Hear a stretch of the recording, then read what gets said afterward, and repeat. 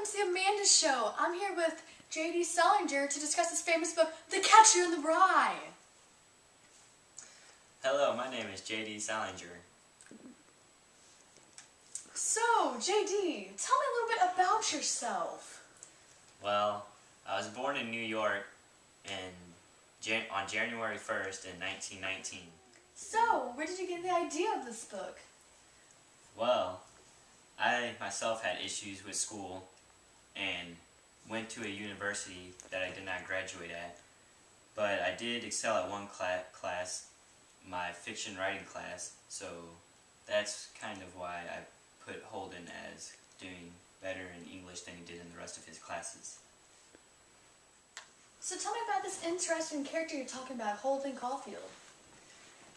Well, I wrote the book from Holden's point of view, and he has a younger brother that died when Holden was 13 from leukemia. He also has an older brother, DB, that writes books in Hollywood, and he has a younger sister who he has a very close relationship with, and she kind of calls him out on all of his immaturities and helps him. So how does the beginning of the book start out exactly? Well, it begins with Holden at Pincy Prep, and he kind of failed out of there. The only class he really passed was English, and that's what he did at Pincy Prep. Was there any other exciting events that happened at Pincy Prep when he was there? Well, he was friends with these two other males at the school, Ackley and Stradlater. He befriended both of them. He made fun of Ackley for his personal hygiene, and his other friend Stradlater did not get along with him very well because he was going on a date with one of his close friends, Jane Gallinger, and he also wrote a poor composition for Stradlater that night. And he kept calling him a moron, and this kind of offended Stradlater, so he hit him in the nose. Oh. Yes. So you said he got kicked out of Pincy Prep, so where did he go? What happened after he got out of Pincy Prep exactly? After he leaves Pincy Prep, Holden checks into a hotel, and he meets these three women and dances with them in this lavender room. And then he goes to another club because they don't hang out any longer. And on his way back, he goes up with this elevator boy who asked him if he wanted a prostitute for the night. After this commercial break, we'll see what happens with this interesting subject. Do you want to own a part of the classic book, The Catcher in the Rye? If so, purchase this red hunting hat for only $19.95, plus shipping and handling. And for a limited time... Hi, Mom. Hi. For a limited time only, whenever you order the hunting hat, you get a free copy of The Catcher in the Rye. Holden wore this hat in the book to show his individuality. Look at me! I'm an individual! Before the break, JD talked about how he got into some risky business with a prostitute. Well, Holden was going up to his room and he met this elevator boy who asked him if he wanted a prostitute.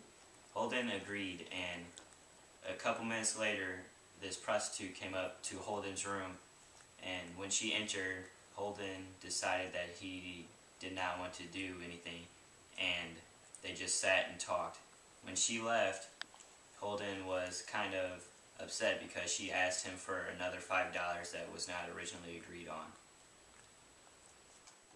So Holden seemed like a bad kid, but he must have not been bad enough that he didn't want to do that with the prostitute, so he must have some morals.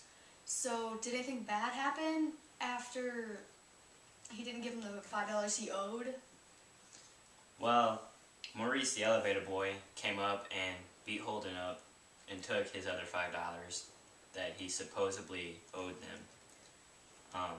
After that, Holden kind of just laid in his room and didn't go out for the rest of the night. So, whenever he wanted to hire the prostitute and everything, does that mean that he was really lonely whenever he was away from Pincy? because he just wanted to talk, really. He didn't really want to do anything. What did Holden's parents think of any of this? Did they know about it? Did they even care? Well, Holden's parents didn't know that he had been expelled from Quincy Prep, so he was kind of just roaming around before he had to come home for Christmas break. But while he was roaming around, he snuck into his house so he could come and talk to his sister Phoebe, because he really likes her and wanted to speak with her. Did his parents end up catching him sneaking in, or did he actually sneak in without them knowing?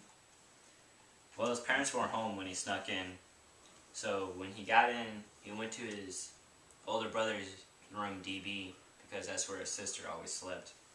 So he read through her journal, and he woke her up, and they talked, and his sister was kind of laughing and joking with him, and then she got upset at him because he kept cursing and he had been expelled from Quincy Prep, and he just had bad behavior. What did he do after he talked to his sister? Well, after he talked to his sister, he snuck back out of his house and went to one of his old teacher's houses, Mr. Antolini. He talked to him, and Mr. Antolini was telling him how he had spoken to his father earlier in the week about how he was failing out of school. And so he spends the night there, and Mr. Antolini wakes him because he was patting him on the head, and this freaks out Holden, so he leaves Mr. Antolini's house. After this commercial break, we're going to talk about the end of the book. You don't want to miss this. Have you ever been bored in the outfield? If so, buy a replica of Holden's brother Ollie's glove with poems written in it to read while you're in the outfield. Only $14.95 with shipping and handling. Okay, we're back. Before we left, we talked about how Holden left Mr. Antolini's house. What happened after that, JD? Well, after Holden left Mr. Antolini's house, he went the next day and went to his sister's school and left her a note saying that he wanted her to meet him at the museum because he was going to leave New York and start a new life out west. How did his little sister Phoebe react to this? Well, Phoebe wants to go with him, and he says no, and this upsets her. So they wind up going to the zoo, and this is where Holden buys her a carousel ticket, and while she is on the carousel, he finally gets a feeling of happiness that he hasn't really had ever since his brother died.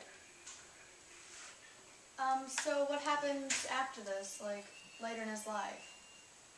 Well, Holden gets sick because he's been outside so much and hasn't had much rest, so he gets tuberculosis and has to go to a rest home.